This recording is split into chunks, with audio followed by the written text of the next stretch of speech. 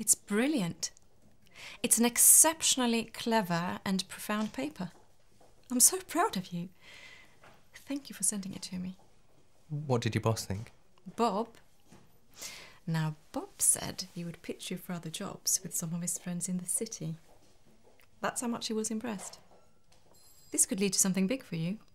He's asking me how many other friends I have hidden away who can write like you. Yeah? Yeah. Well, thanks for the compliment. He can't run that essay with my real name, Anna. We've got a new dean at the college and he's very nice and very supportive and very Catholic. We're all being dragged back into the Dark Ages. But quite frankly, we need your essay. This is far and above what we normally get. Forget it. I don't know. I'm sorry. I'll submit it somewhere else. Come on, Sam.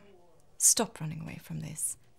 If you asked anyone what they thought about a smart, articulate, gay political science teacher... Would you keep your voice down? Who in this day and age, in this part of the world, chooses of his own free will to stay hidden in the closet, well, most of them would say there's no such thing. But this is what you're doing because someone at a Catholic college is offering you a free lunch. Well, maybe you shouldn't have asked me to write you something in the first place.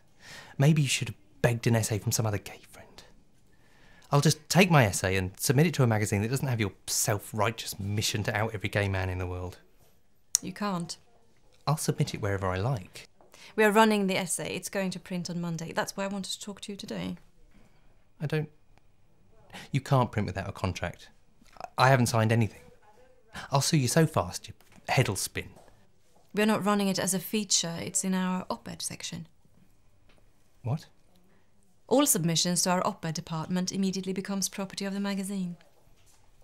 You bitch. I sent it to you as a feature. I'm not the features editor. You know that. No, but you are supposed to be my friend.